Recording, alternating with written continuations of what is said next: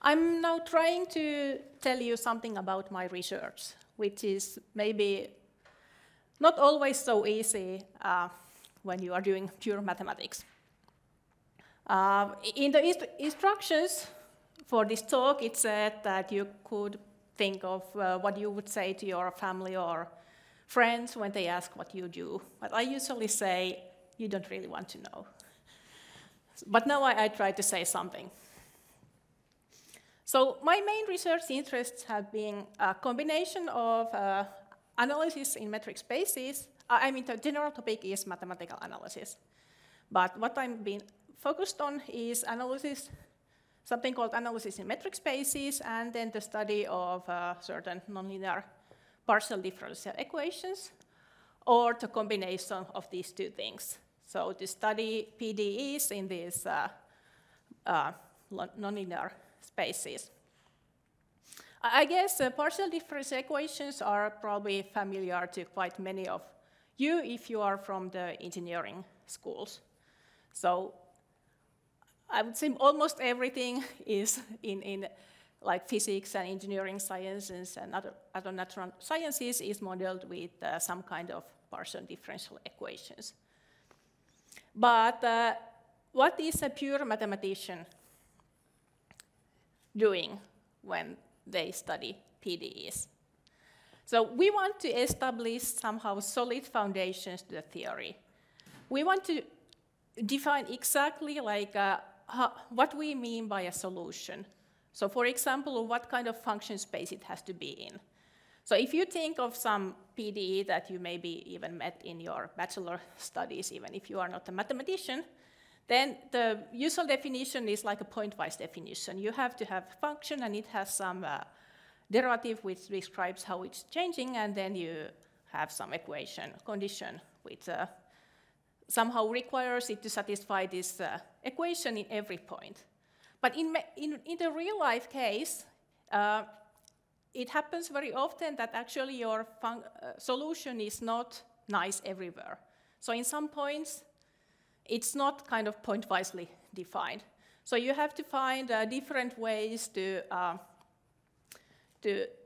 define your problem exactly if you want to be able to say that there exists exactly one solution. So you both have to want to know that there is a solution and also that there are not more than one solution. And once you have your problem with a unique solution, then the next step that is also very important for applications is to study some stability properties. Because in the real world, you never have anything that is exactly as you can describe it with the equations. So if changing a little bit the initial values of your system or the shape of your system, then you could get totally different solutions that would not be good for applications. So a pure mathematician could also study that kind of things. But then from PDEs to these metric spaces that might not have a linear structure. So what it is and why I'm interested in it.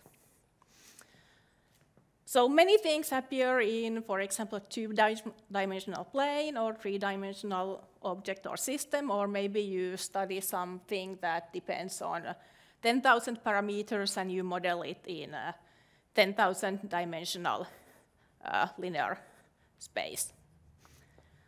But then you can also find simple examples. For example, you take a surface. So it's kind of two-dimensional object, but it's not anymore linear.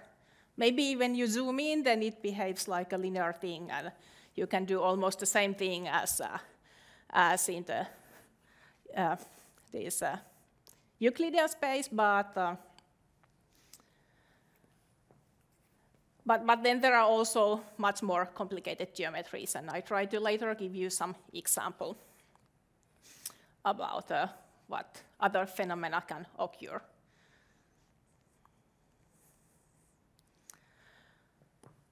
So my research has kind of two kinds of goals.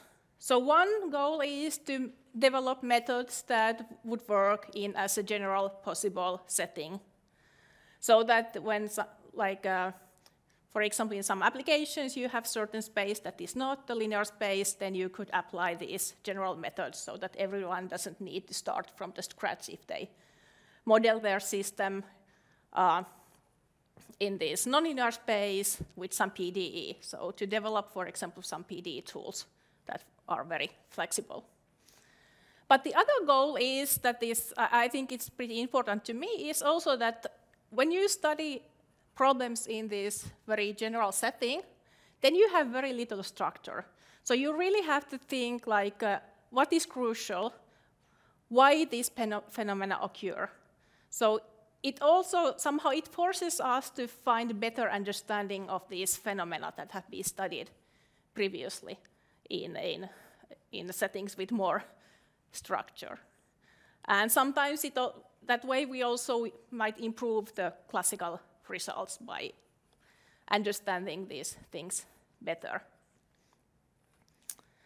But maybe, so what is a metric space? So in Finnish, metric space is metrinen avaruus. So maybe the first thought is the space, and the mathematician thinks that the diameter is 1 meter. But this is not exactly my metric space. So for a mathematician, a space is just a collection of points. Usually there are infinite number of points. So, but now I just draw there a couple of them. And I gave names to 2 of them. So I have X and Y. They are just names for some points. But if you want to analyze a set of points, you need some more structure. So quite often the next step is to study just systems that have some metric.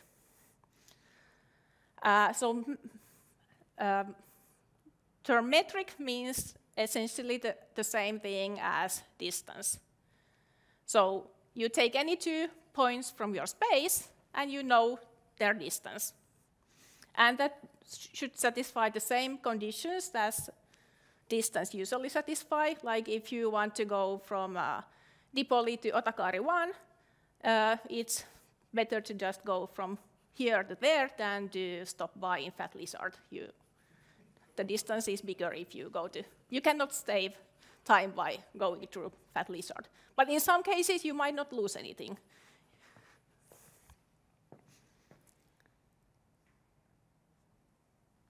But one perfectly good metric would be that the distance of any 2 points is 1.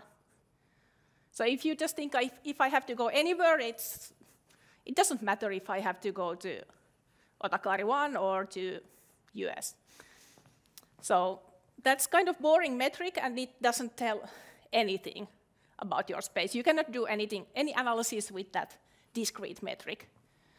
So for my analysis, we need some extra conditions. So we cannot study all metric spaces. We have to restrict somehow.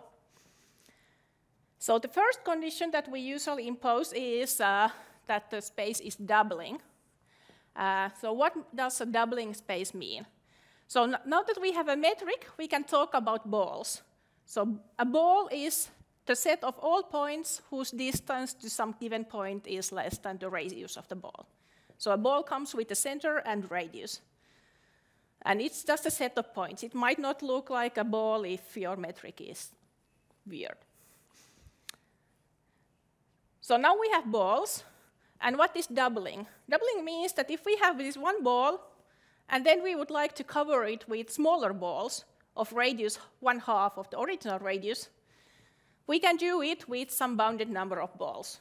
So let's say that your doubling constant is 10, so you need at most 10 smaller balls to cover your original ball. So with that, you can actually already do quite a lot. But if you want to study your PDEs, then you need something more. Because there are some spaces that look very nice, kind of almost like linear and very simple structure, and also pretty connected, but all continuous functions, for example, have derivative 0.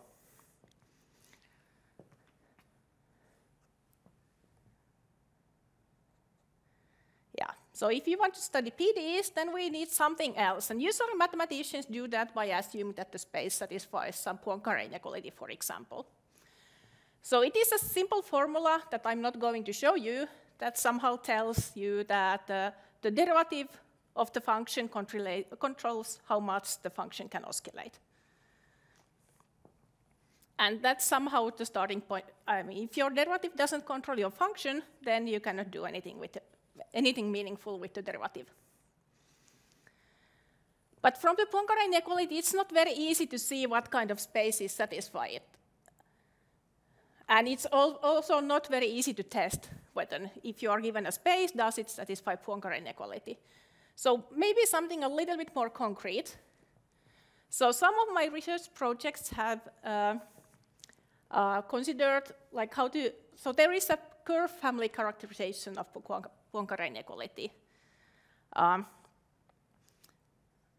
So in practice, Poincare inequality means that if you take any 2 points from your space, then there is kind of family of curves that spreads out nicely, and that they are all pretty short, so their length is comparable to the distance of the points.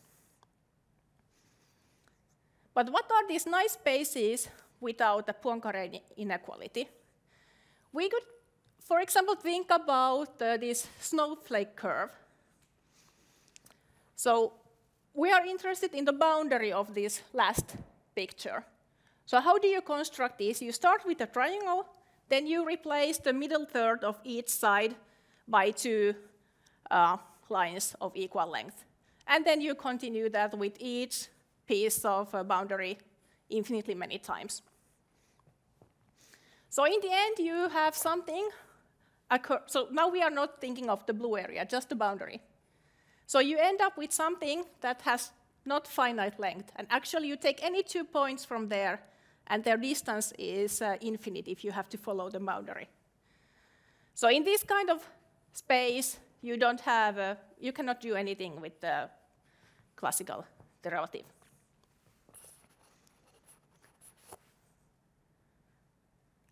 But actually, what we did recently is that so you can define some fractional partial differential equations that are non-local on these kind of sets, like this fractal type set, for example. And there are some methods that you can, but like, for example, in this case, this blue domain is very nice, at least locally. I mean, it has ugly boundary, but inside it's just part of a plane. So there are some methods that you can get information about these non-local fractional PDEs on the boundary of the set by studying some other PDEs inside the domain. And then you can do it so that also the inside is some general space, not just a domain in Rn. Then one more example about demonstrating what can happen in metric spaces.